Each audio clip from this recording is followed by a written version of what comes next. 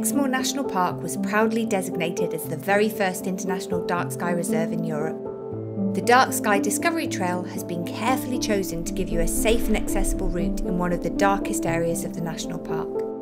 On the trail, you'll enjoy incredible 360-degree views of the night sky all around you. The trail starts from a small road just a few miles from the village of Exmoor in the heart of Exmoor. There is roadside parking for a few cars at the start of the trail and nearby. I'm here to show you the route. Follow me to get your bearings. Exploring the outdoors is fun and exciting. However, darkness can bring new challenges that you might not have faced in the day. I'm wearing sturdy footwear and warm clothing as it can be exposed out there. This hour-long there and back walk is largely flat and has the Larkbarrow Farm ruins as your midway point. Here you'll hopefully experience a clear night sky free from light pollution and see thousands of stars and hear nothing but the wind and wildlife ahead. This is a great place to feel a deep sense of tranquility and contemplate your place on this universe.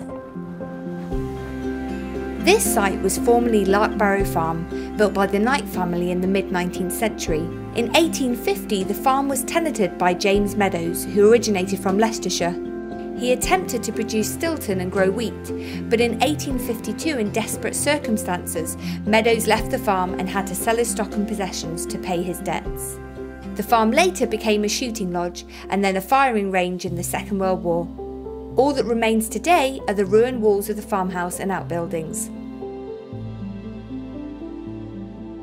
Whilst the firing range would have provided a lively night sky all those moons ago, today the backdrop is alive more than ever.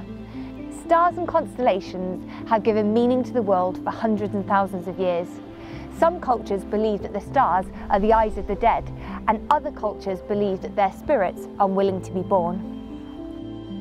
There are 1 billion trillion stars in the observable universe, but the number we can see depends on clear skies, moon phase, light pollution and the equipment we're using.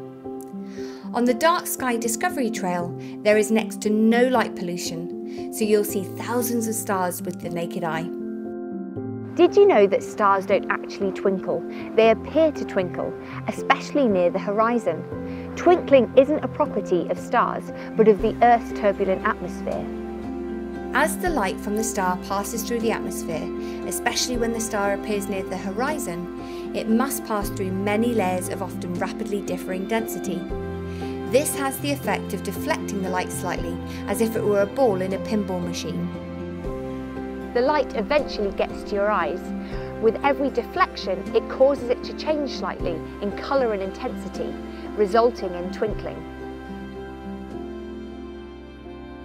The question of life on other planets is a fascination for all of us, and as you look up, consider if there is someone or something looking down at you too.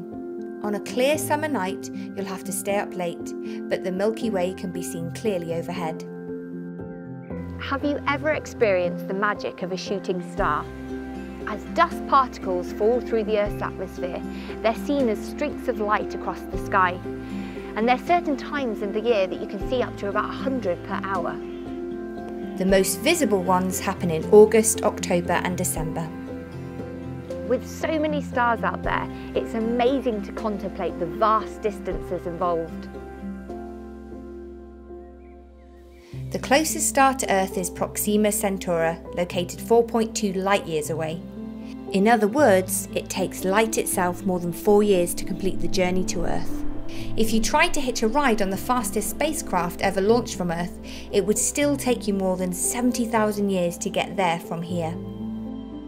Travelling between the stars just isn't feasible right now, but watch this space. If you've been inspired to do this trail, then a guide is available from one of Exmoor National Park centres or online.